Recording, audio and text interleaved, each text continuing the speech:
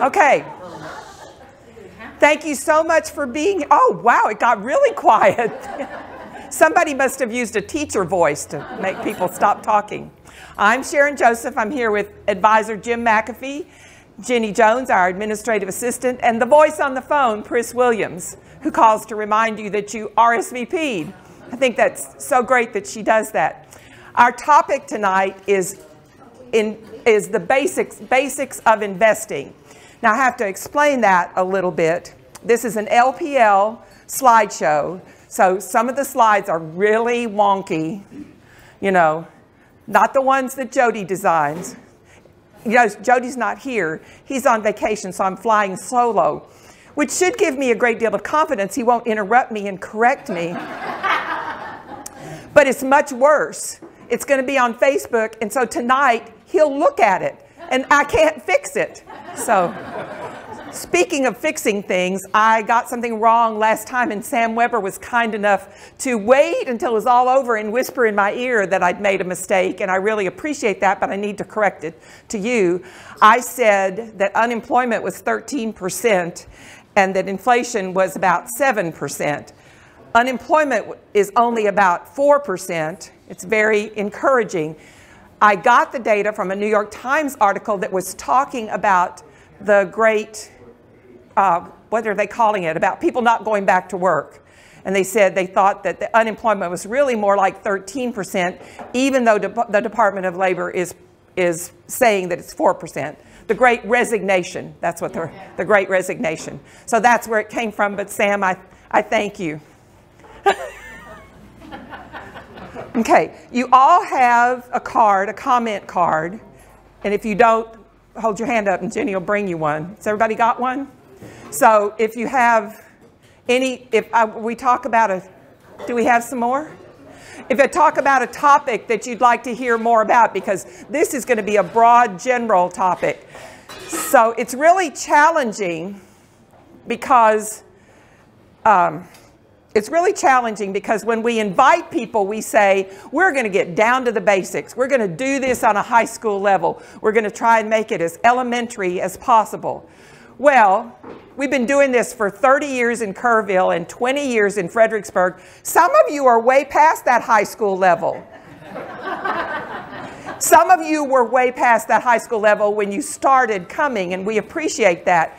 That makes it a challenge for us to make a presentation. So we're trying to do the basics of investing in today's economy. So I tried to find some things to add to it that would give you an update even if you are a sophisticated investor. So it's been a challenging time. The market's been insanely challenging. And of course, it's been challenging for me since I saw y'all last time. I'm a year older.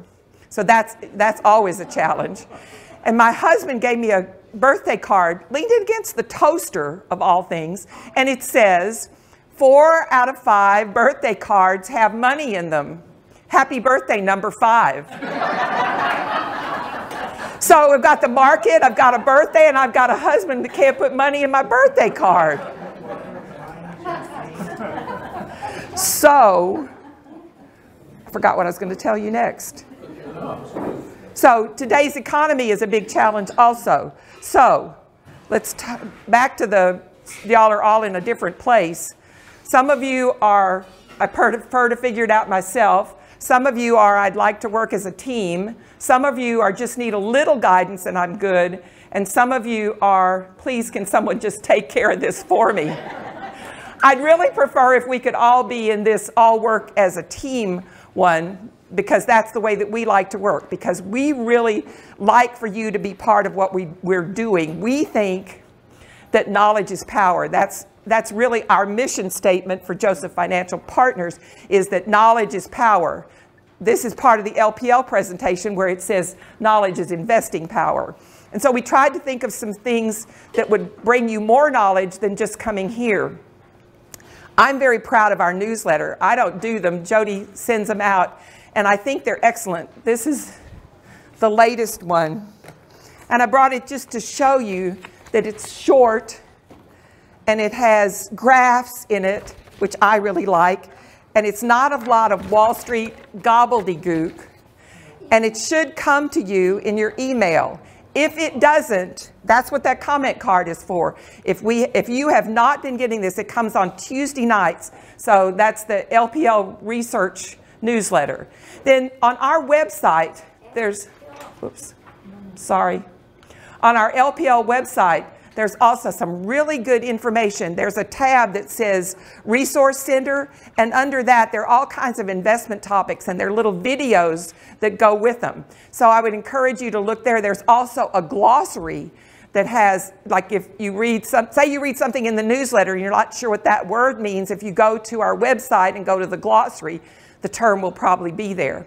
We also think that Squawk Box on CNBC that comes on at 8 o'clock in the morning is a really good general look at the market. I've been a broker for so long, I know what a Squawk Box is.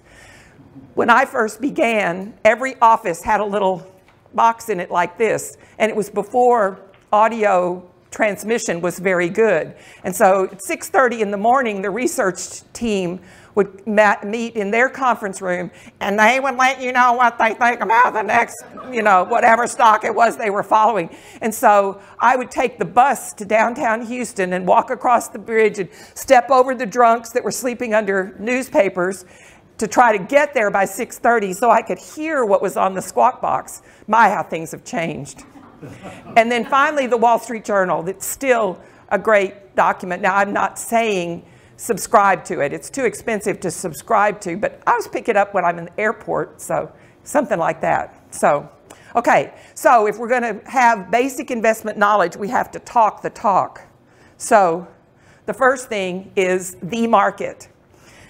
On the nightly news, they always talk about the market. Well, they're talking about the Dow Jones Industrial Average, which is only 30 stocks, 30 industrial stocks that are selected by the Dow Jones Publishing Company, the same company that publishes the Wall Street Journal. And they try to make a list of the 30 stocks that are leading indicators for the economy. So they are really trying to predict the future by showing you these 30 stocks. It was actually started in 1896 and is still going. We gave you the list, and I think on your handout it's pretty hard to read. But I think it's interesting to see that Coca-Cola's on there, but not Pepsi. Home Depot's on there, but not Lowe's. Merck's on there, but not Pfizer. I don't know how they make the decisions. The oldest one on there, remember how old the index is, 1896. The oldest stock on there is 3M, added in 1976. In fact, in the 20s, they kicked Coca-Cola off of the list because it was too international.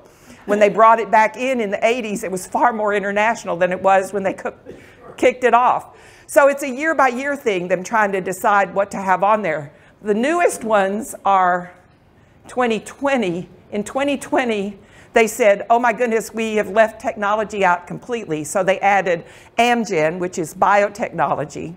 They added Honeywell, which is industrial. That didn't help much for their technology. And they added Salesforce, which is a customer resource management software to keep track, a database to keep track of your customers, which was kind of unusual. They don't have Microsoft. No, they do have Microsoft, I'm sorry, and Apple. Apple was added in 2015 and Microsoft was in 1999. So when they're talking about the Dow, about the market, they're usually talking about that Dow Jones Industrial Average. And sometimes the commentator will say something like, the market was up almost 300 points today. And you don't know whether, the Dow is at 33,000 right now. So 300 points, even 3,000 points is not a whole lot. So it all depends on what the number of the index as to whether the number that they're saying makes a great deal of difference. The biggest exchange that's part of the market is the NASDAQ. It's also the newest, and it has thousands of stocks on it. And it stands for North American Security Dealers Automated Quotes. So it was a big deal when it came out because it was the first online trading. It's dominated by Apple, Facebook, Google, and Amazon, and I mean dominated, like about 40% of the value is those stocks. But it also has crazy stocks like Boston Beer, Core Laboratories, Fasti and Compass Materials. And then there's also this note that all companies here, this is LPL, is for educational purposes only. I didn't think we were recommending them, and not an indication of trading intent or solicitation of products. I just want y'all to make sure that I wasn't saying you should buy all those stocks. I'm just saying they're on the index. The other one is the S&P 500, and for more and more investors, this has come to mean the market. So where did we get the S&P 500? Oh, I forgot to see these cute little guys? Those are our youngest grandsons. And they are in a video game that makes it look like they're driving a car. And I think they really believe they are. They're I missed another one. This one, wait. Hang on, I went too far. Come on. That's Jody reading to first graders at Fredericksburg Elementary School, which he does often. Okay, back to our little grandsons. And where did the S&P 500 come? Aren't they cute? They are. And so the S&P 500 comes from Standard & Poor's. Standard & Poor's is simply a credit rating organization. So they rate companies and countries from AAA to D. And so naturally, they're going to come up, there's going to be the cream that rises to the top. And so they publish the top 500. So that is the S&P 500. They just are the largest U.S. stocks according to S&P's figure. So somebody, actually a guy named John Bogle, said, why don't we make this into an index and make this into a mutual fund? And that was the first index fund, which buys all 500 of the S&P 500. And they're not, S&P's not recommending these stocks. They're not saying one's better than the other. It's just these are the largest. Okay, so that's talking the talk. So this is the heart of the presentation, the 4 steps. So number 1, which investments are right for you. Number 2, embrace diversification. Number 3, understand how the economy affects your portfolio. And number 4, find a professional. So number 1, which investments are right for you?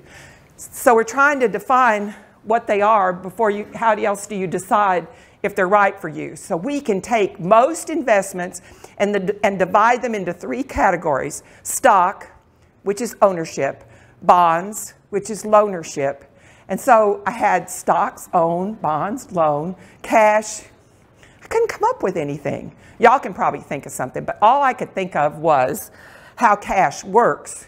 And I came up with bone. So my idea was that a dog takes a bone and buries it in the ground, thinking it's a really tasty morsel. When he goes back to dig it up, it's not quite, it's still there. Your cash is still there. The dog still gets the bone, but it is not in the condition that it was when he put it in there. So I think own, loan, and bone works really well. So jumping into the own part. So stocks or stock mutual funds, this is another LPL slide, you can tell because there's a disclaimer. Investing in stocks includes numerous specific risks, including fluctuation of dividends, which doesn't happen much, loss of principal, and potential illiquidity of the investment in a falling market. Do y'all want me to go do the top of the slide now? I mean, it makes it sound like your money was at such risk, but still, it's where most people have their money invested. So, stocks is ownership. If you have a stock, you own an individual stock, you own part of the company. If you own stocks in a mutual fund, those stocks are part ownership of companies. The risk is higher, but the return potential is much higher. The appropriate time frame for investing in stocks is long-term, especially for retirement. In fact, I don't see how anybody could prepare for a good retirement without stock investing. And finally, it's not good for short-term investing, like buying a car, unless you're planning to buy a car 3 years from now, put it on order and get it when it comes in. Okay, so that's our definition of stocks. So bonds, which is loanership, or bond mutual funds, are made up of you're loaning your money to companies, municipalities, governments, and they use that money to finance projects or finance operations.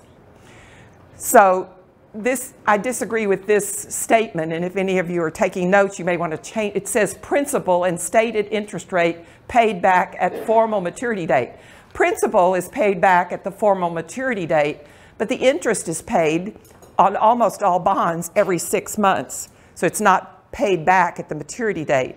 So inside a bond mutual fund, those interest payments are coming in, and then they pay them out to the mutual fund, to the bond fund holders, bond mutual fund holders on a monthly basis. So I don't know why. I guess because they set up the bond portfolio so there's a constant stream of income.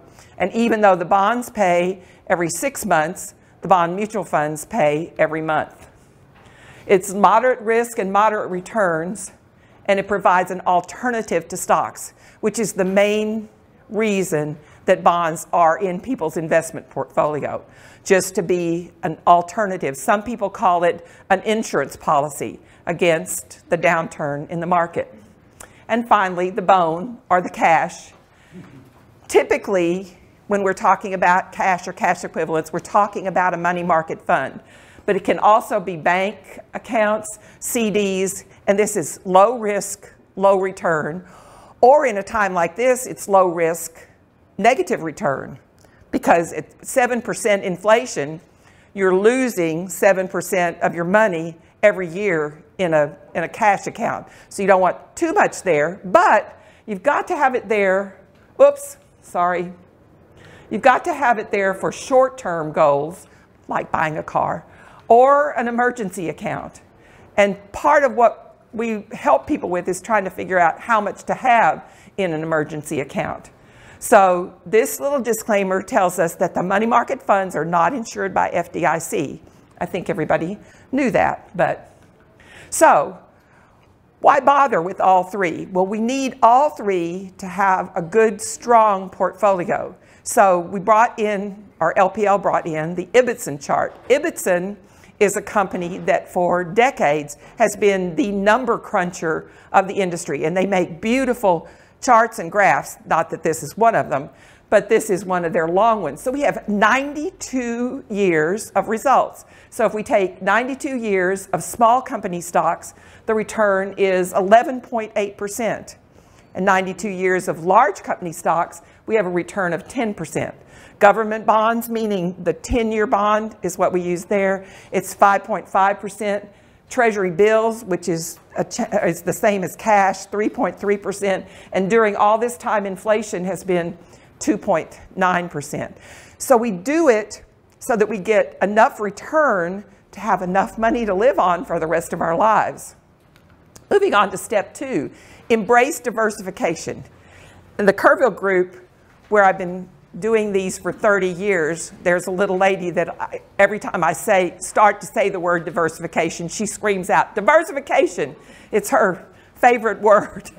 Cute little, I was thinking today, she's been coming from day one. We've been doing it for 30 years, 10 months of every year, and I think she's missed 2 or 3 in that whole time. So anyway, she's got diversification stuck in her head. So we balance our portfolio with different investment options from different investment classes. And you always hear this statement, don't put all your eggs in one basket. Well, that's not good enough. If you don't put all your eggs in one basket, does that mean we're supposed to have 20 baskets with a couple of eggs in each basket? It's got to be more specific. So that's why we do the stocks, bonds, and cash thing. Those are really your 3 baskets. I had a couple of ladies come to see me in Kerrville, and they said, we've got a greatly diversified portfolio. They had a growth and income fund from every mutual fund company available. So their portfolio was not diversified at all. They just had the same investment from every company. Or I've also had people say, I'm well diversified. I have a CD at Security, and I have one at Chase, and I have one at Pioneer, and I'm diversified. No, that's not diversified either. So you were supposed to all get a lifesaver, package of lifesavers when you came in. So while I tell the story, I'll have them pass them out.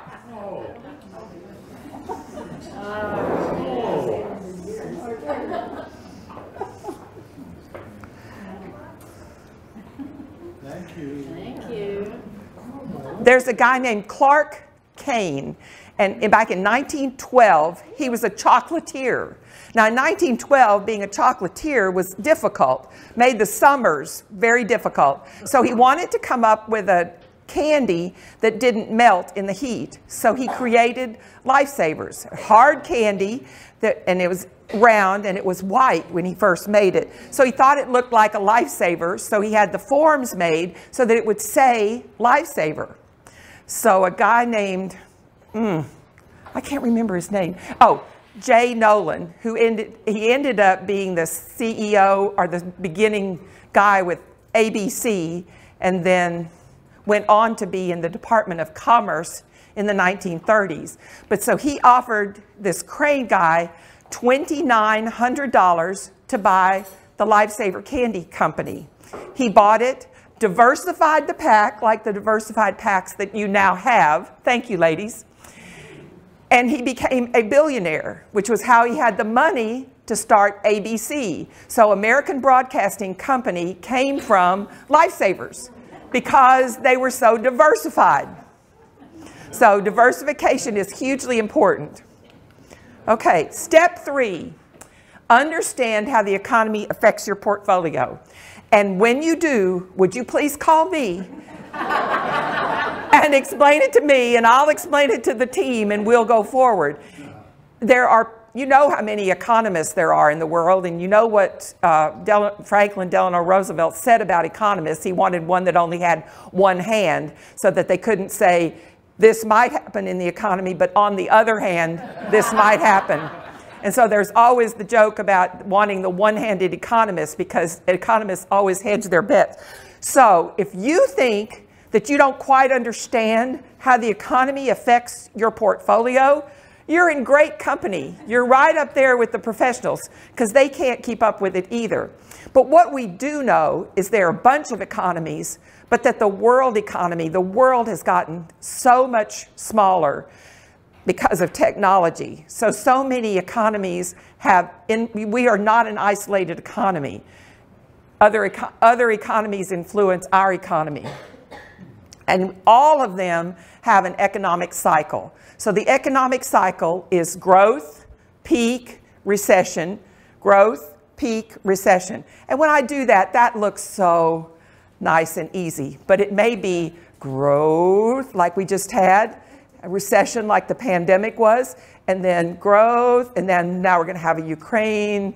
It's not, even though we always say it that way, that's not how it is. You could have a long growth period, you can have a short recession, you can have a quick peak, but there still is always an economic cycle. And what dictates the economic cycle? It's dictated by supply and demand.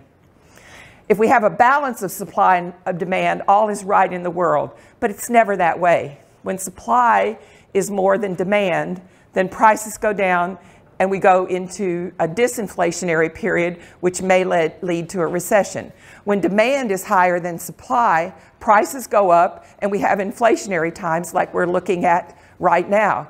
And that sounds good. Okay, prices are going up until your prices start going up, or until they go up so much like they are in Venezuela and there's not enough stuff on the shelves anymore. So trying to get that balance is a huge trick, and we expect the Federal Reserve, the central bank, to do it for us. Forget about that one.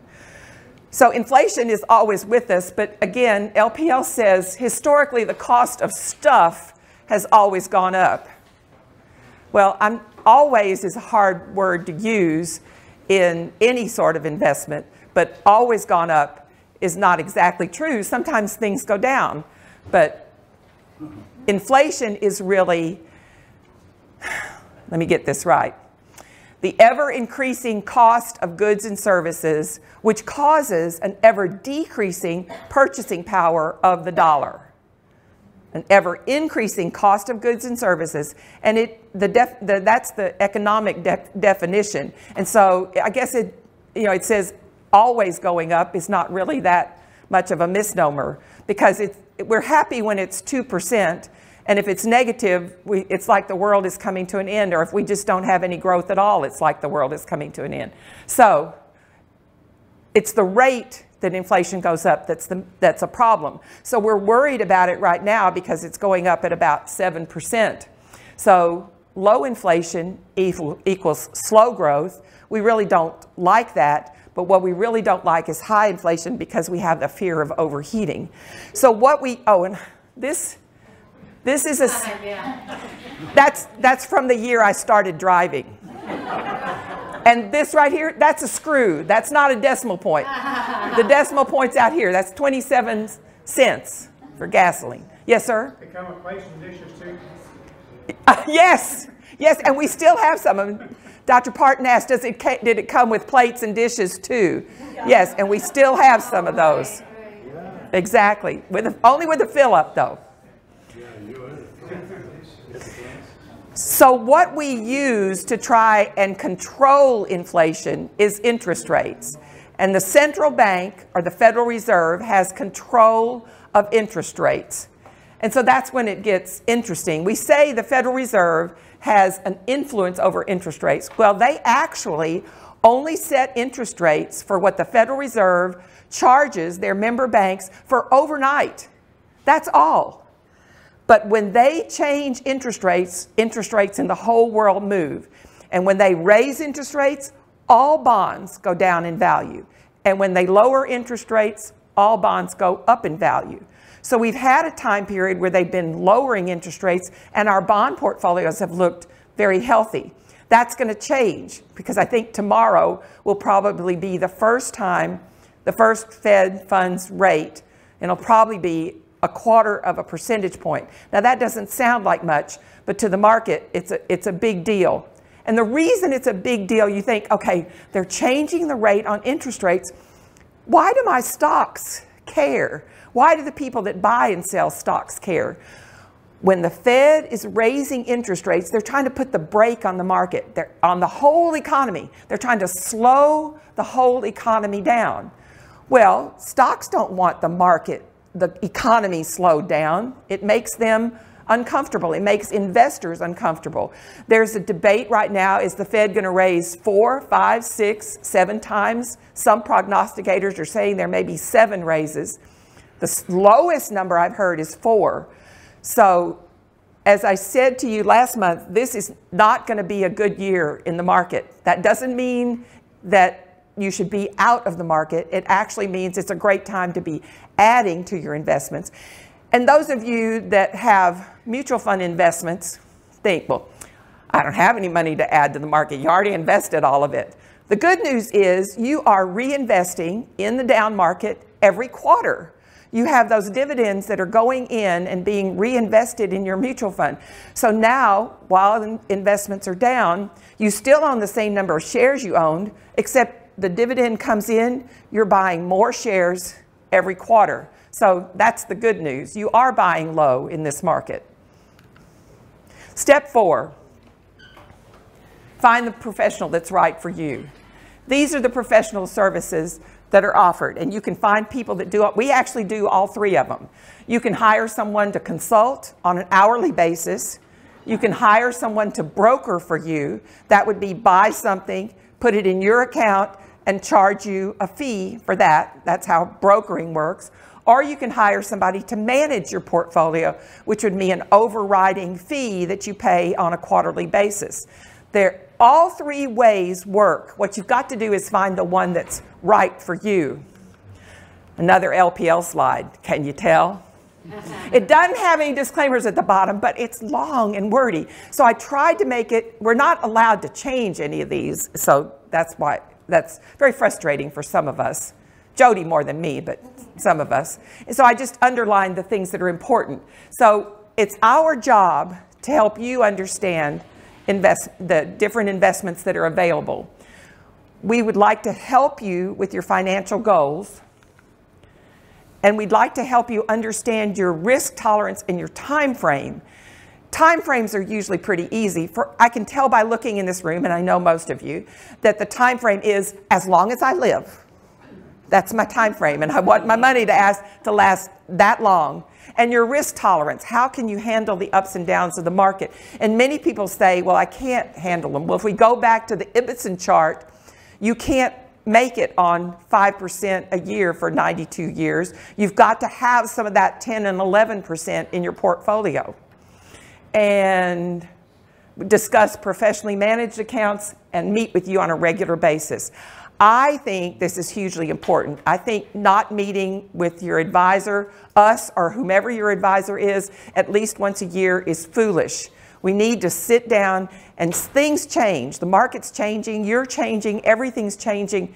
We gotta meet. Finally, find your investment mix. Now, this is not to say that your investment mix is one of these, and they're not very easy to read, and that's okay, because what I wanted to show you is that if you're conservative, look at the conservative portfolio. It's not all bonds, it's not all cash. It's a lot of bonds, some stocks, and some cash. Let's look over here at the aggressive portfolio. It is not all stocks. It is a lot of stocks, little bit of bonds, and a little bit of cash. For most of us, we fit in one of these two, moderate growth, the growth or moderate growth category, where you have more of a 60% stocks and 40% bond kind of a balance. But the point is that you need all three of the asset categories to have a good, healthy portfolio. I even have a sticker right here so that I can tell you about shrinkflation, and I know you'll all be able to identify with it. I read that an 18-pack of Sharon, now one roll has 244 two-ply sheets. It used to have 264. Now, 40 sheets doesn't make that much difference. In an 18-pack, it's a roll and a half. That is shrinkflation. I mean, and I know you see it in everything that you buy, but the toilet paper seemed like a good idea to explain. So next month, we're going to talk about annuities, and we have an annuity expert. Annuities are a perfect example of the investment that's not right for everyone, but you ought to know if it's right for you and why it is, or if it's not right for you and why it's not, because it fills a place in some people's portfolio, and some people should not own any of them. Jody has a new client that came in, and her husband had bought 12 annuities scattered out with 12 different insurance companies, and she couldn't figure out what she had or what she was doing. So he obviously thought that was all his baskets. He didn't have all his eggs in one basket. He just had the same investment in 12 different baskets. Thank you. I wouldn't forget to say that.